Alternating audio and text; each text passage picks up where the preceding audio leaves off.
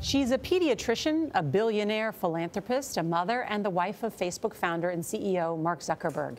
Chan and her husband have pledged 99% of their Facebook shares to what's called the Chan-Zuckerberg Initiative. It is one of the most well-funded philanthropic organizations in the world. And only on CBS This Morning, we met Chan at an Oklahoma prison where an innovative program is trying to break the cycle of mass incarceration. We're going to have more of that story for you tomorrow. But first, let's take a look at how she went from the child of refugees to a philanthropic game changer. You don't do a lot of interviews. No. Why is that? I would rather be doing the work and then the heart of it. I'm a practitioner. I've worked in the classroom, I've worked in the clinic, and that's where I get the inspiration and the nurturing for my soul that I need, as well as being able to see and stay connected to what we need to keep our eye on in order to build a better future. A better future is exactly what her Chinese Vietnamese parents and grandparents were chasing when they came to the United States in the 1970s as refugees. My grandparents did something I think is completely courageous. They put their kids on a boat and watched that boat drift off to sea. We know very firsthand that hardship is real and opportunities are available, but not available to everyone. But those opportunities led Priscilla Chan to Harvard University on a full scholarship. At first, it felt like an alien world. You almost left Harvard. Yeah. I had my transfer paperwork done. So when was that light bulb moment? Like, I am kind of the epitome of the American dream, and I do need to stay here at Harvard. I think I immediately knew when I showed up on campus that something out of this world had happened, but I wanted to give up. But I also found a home running an after-school program. And when I saw what those kids faced in challenges, far beyond what I faced, and I saw what needed to be done, I knew I had to stay. And then what year did you meet Mark Zuckerberg? I met Mark 4 weeks into college. So you were going to leave even though you had met him?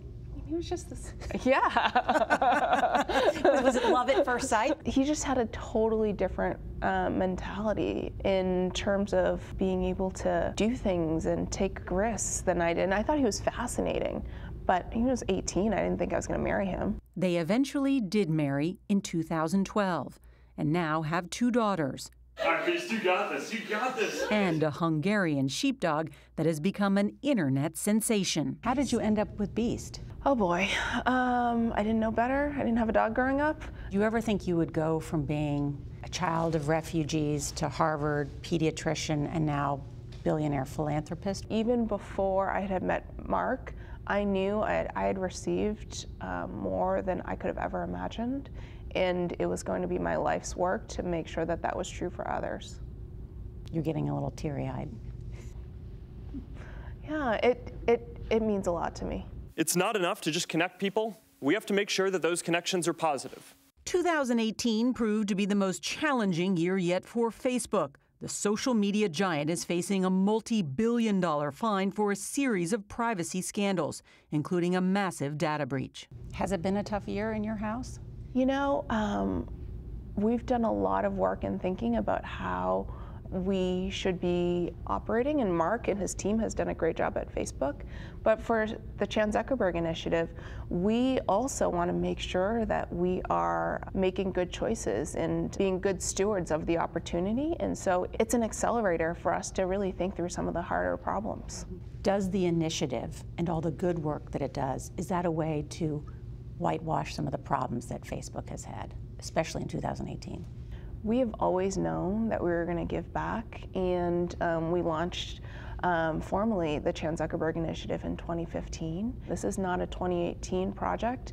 We were going to be doing this for decades, and frankly, there are a lot easier ways to build up PR than trying to tackle education reform or criminal justice reform. The initiative's goals are ambitious, tackling global health and trying to cure and end all diseases by the end of the century. You want to eliminate all disease? Yeah. Well, if you think about it, penicillin didn't exist 80 years ago. It's not linear. the microscope changed the world. Our ability to sequence DNA changed the world. We are not the ones doing it. We are empowering scientists to actually be on the forefront in making those discoveries. What do you think will ultimately have a greater impact on society, Facebook or the initiative? Too soon to say. I hope the Chan Zuckerberg initiative is able to achieve its goals, but we have ambitious goals, and so if we can cure, prevent, and manage all disease, I think that'll be astounding in itself. Do you have political ambitions? No. No. I don't even want to sit here to talk to you. Well, thank you. Does Mark have political ambitions? No, not for our family. You don't think he'll ever run for office? The reason I ask, because these are in some ways initiatives that impact the public policy debate. And at some point you start getting deeply enough involved in it that you start saying, I can only do so much with my money. I have to change the laws. We believe in advocacy, but we don't believe that we're the right people, and our experience and voice should not be the most powerful in the room. What does your family think of the work you're doing now? You know what's funny? My mom is still like, are you a real doctor yet? And do you still work as a doctor? But they are incredibly proud and excited about the work that we're doing. Yeah, my mom's mainly just really proud. Yeah. Yeah. You can appreciate that as you know, as a daughter of immigrants. Yes. You know, no matter how much money that you have or whatever, it's like, are you a doctor? Parents always have such a unique perspective of putting things in perspective about how they see their children. But clearly, her mom is proud, and what the work that she and Mark are doing is also extremely important. And you're so right about the American story of a refugee and then coming from being a refugee child to giving back the way they are. That is, you know, the epitome of the American story. Yeah. For both of them, yeah. She's very, very impressive. Very, very impressive. I do want to note, too, that we sat down with Priscilla Chan before yesterday's report from the British Parliament, which branded Facebook as digital gangsters. Now, they are accusing the social media giant of deliberately misleading the investigation into disinformation and the, quote, extent of Russian interference in foreign elections. A Facebook spokesperson told CBS News that the company shares the committee's concerns about false news and election integrity, adding that it is open to meaningful regulation and has already made substantial changes. Now, as Priscilla said to us, Facebook and the Chan Zuckerberg initiative, she says they are two separate things, but nevertheless, Mark Zuckerberg is the co-founder, is the CEO of Facebook, so it certainly comes up. And the initiative, their funding falls and rises, as do shares of Facebook, too. It was nice to hear how she's thinking in the work that they're doing, Norah, because you're right, you very seldom get her perspective on things. And guess what? She's a very smart cookie. And guess what, Gayle? She knows her stuff. We have more for you. Oh, okay. When? It'll be tomorrow. Okay. As we mentioned, we're going to continue our conversation with Priscilla Chan, and she's going to take us inside a women's prison in Oklahoma to show us an innovative program that is trying to break the cycle of mass incarceration. I did want to meet Priscilla Chan. I've been trying to get this interview for a long time. I've also always wanted to go inside a prison. Yeah. Oklahoma has the highest rate of female incarceration in the world, so it was fascinating to get to talk to some of these female prisoners. So we'll take you inside tomorrow.